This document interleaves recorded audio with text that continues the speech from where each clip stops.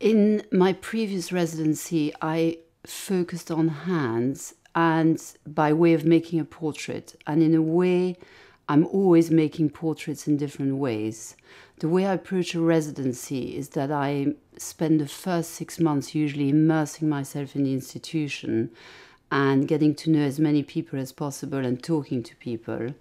And what I was struck by at Lincoln was the connectivity and the communication between all the people, which led me to think of eyes, because eyes are very connective and communicative.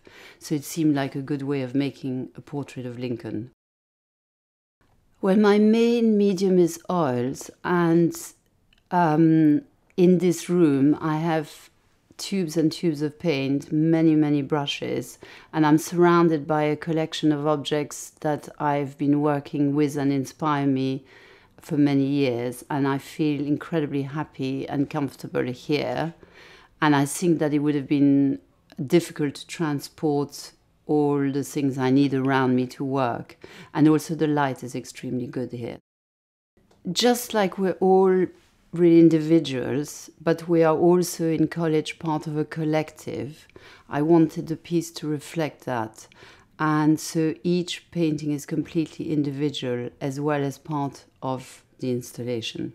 I was very lucky, the weather was extremely good, which meant that when the sun was shining, I was able to get a reflection of front quad in the students' eyes.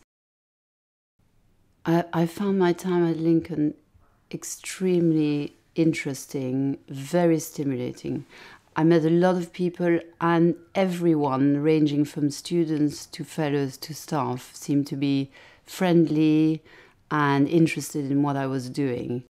So I feel incredibly privileged to have been able to work in collaboration with Lincoln College to create this piece.